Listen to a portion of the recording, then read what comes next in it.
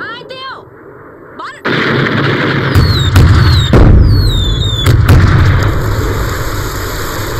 Dùng xạ mục tiêu. 3,1. Chuẩn bị. Bắn. Bắn. Một tiêu. Chuẩn bị. Bắn.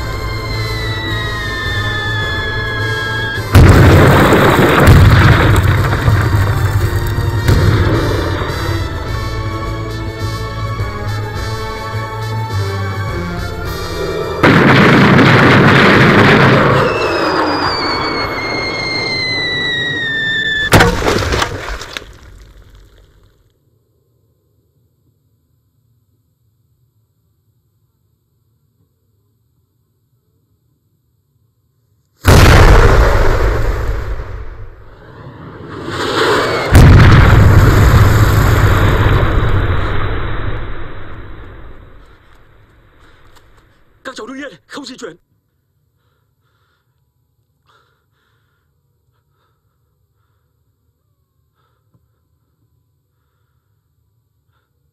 Đái có sao không bác? Cháu cứ đái đi, không sao.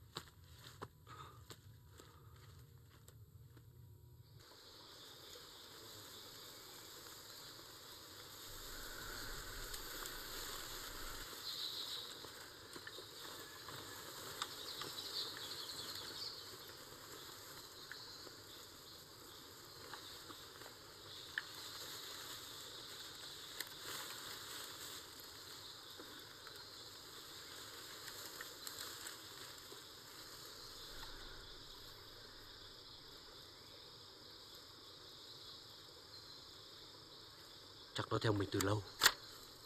Tụi nó đã phát hiện, gọi trực thăng tới đón ở điểm 8. Anh gọi đại bàng nghe rõ trả lời. Anh bắt tàu Mỹ đối phương bắn hạ.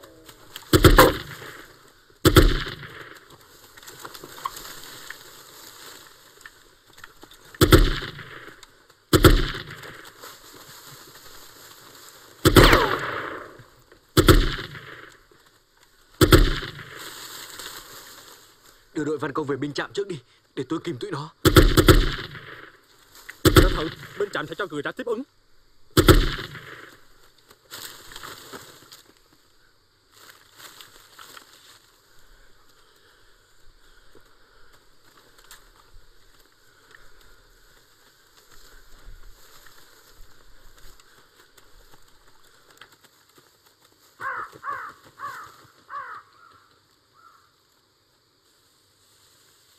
Duy nhất một bãi cỏ bên kia đồi có thể đáp xuống. Chắc chúng gọi trực thăng tới bốc đi.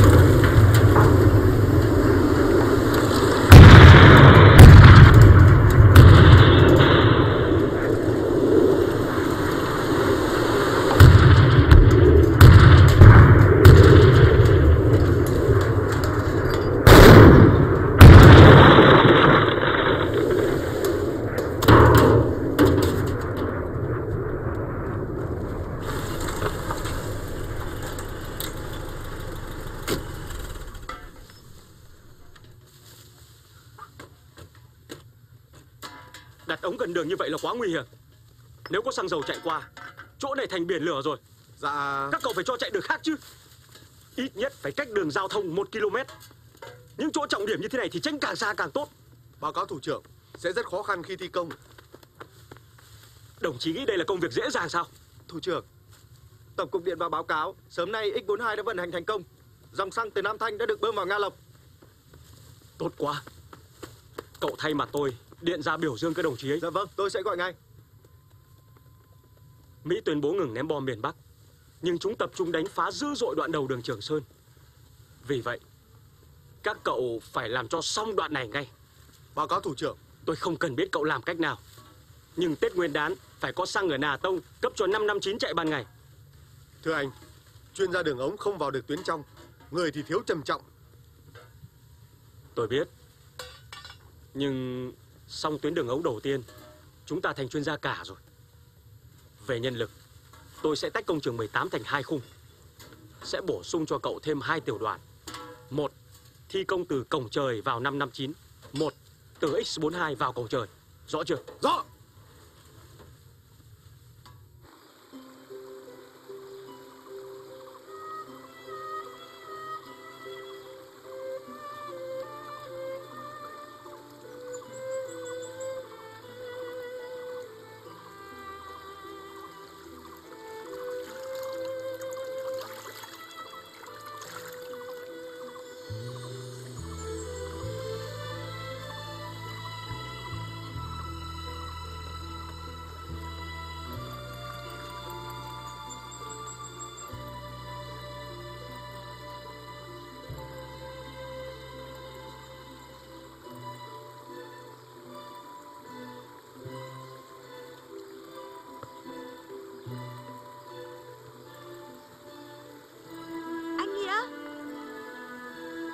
Có bắt được bí kíp không anh?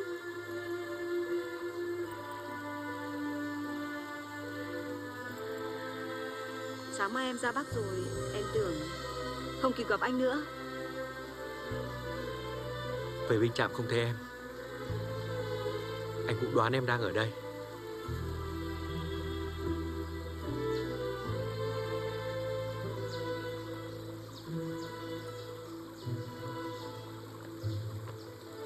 Mùa này đẹp quá. Ở đây yên tĩnh quá.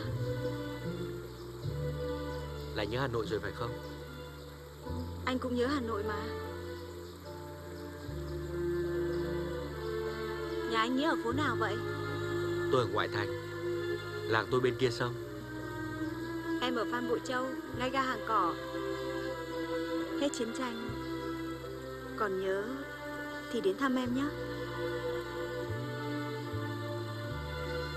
Nếu còn sống, chắc chắn tôi sẽ tới.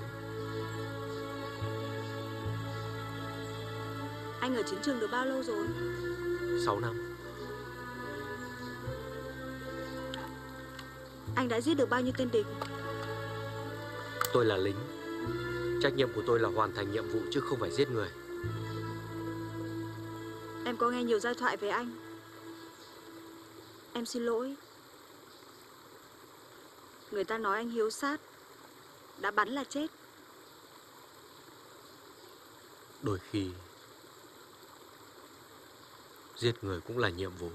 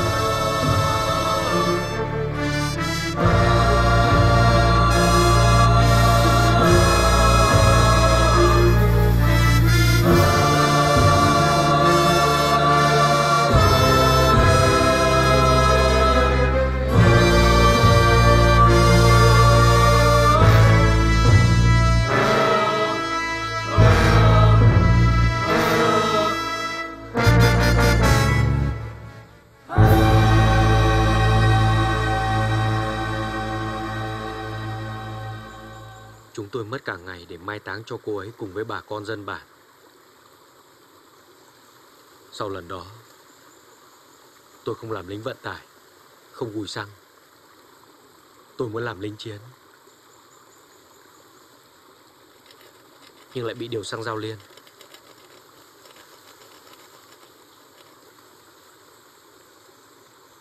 Đạn cơ đầu có sức công phá lớn. Nó khiến người bị bắn không kịp hấp hối. Cái chết sẽ đến rất nhanh, sẽ không cảm thấy đau đớn nữa. Trường Sơn, mùa khô năm 1969. Mẹ xa nhớ. Con rất vui vì chiều nay nhận được thư mẹ. 6 năm chiến trường, đây là lần đầu tiên con nhận được thư nhà. Vậy là em Mai cũng đi thanh niên xung phong, cũng vào chiến trường rồi đấy.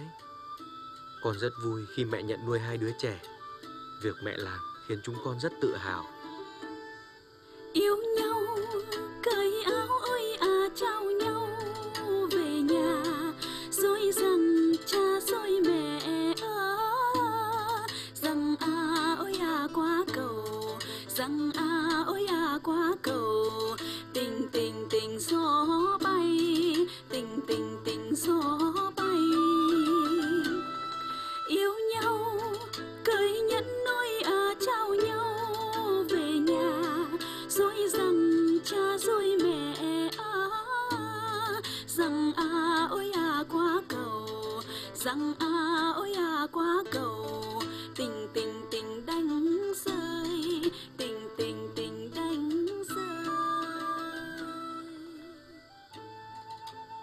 Mẹ ạ, cô gái mang lá thư này tới cho mẹ đã đi chung với con 10 ngày nay trên một cung đường dài. Cô ấy ngoan và hiền. Con thấy mến cô ấy mà chưa dám nói. Chiến tranh chẳng biết thế nào.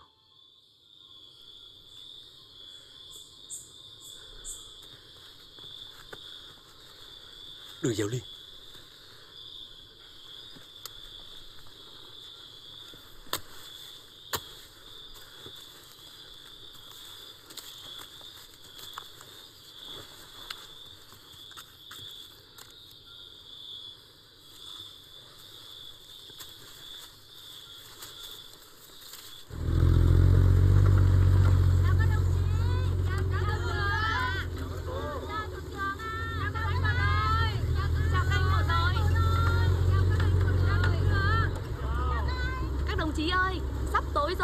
Vào chỗ chúng em mà nghỉ.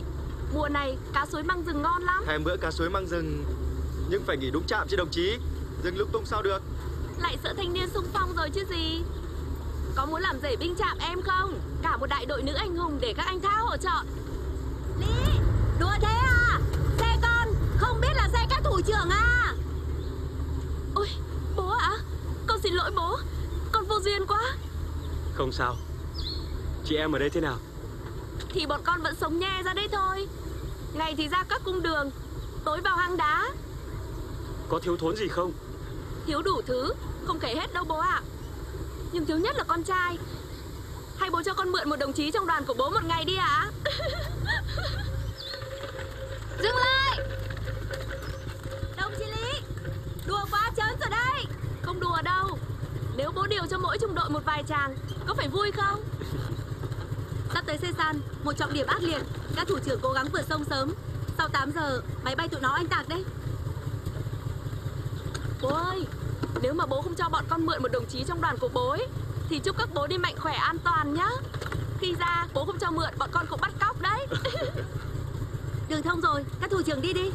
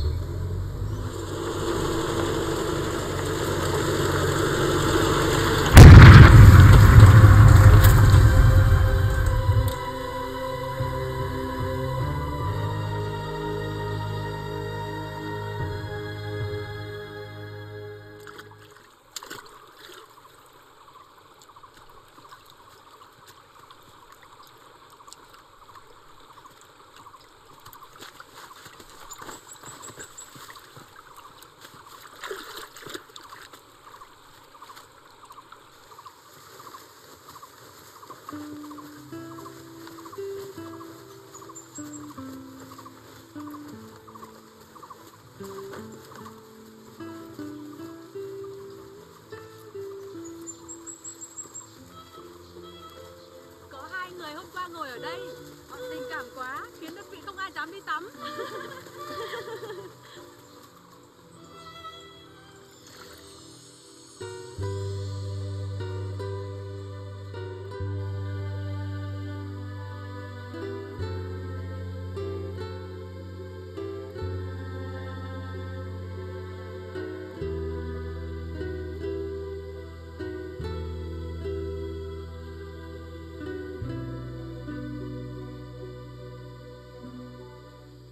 Đây là cuốn sổ em định ghi nhật ký.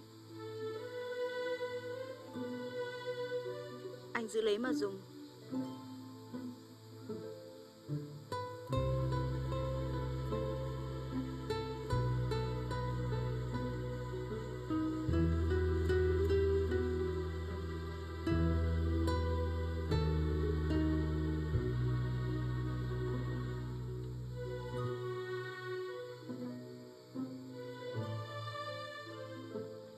Hết chiến tranh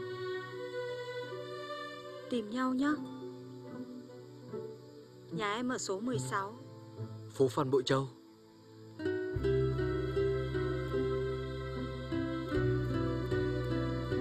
Anh nhớ rồi.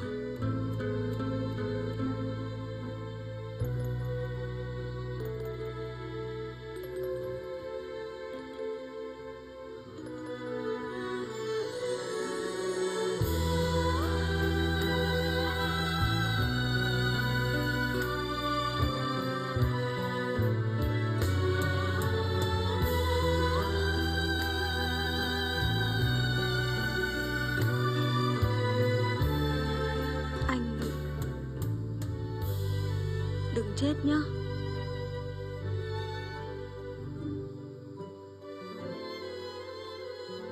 Sống chết có số mà.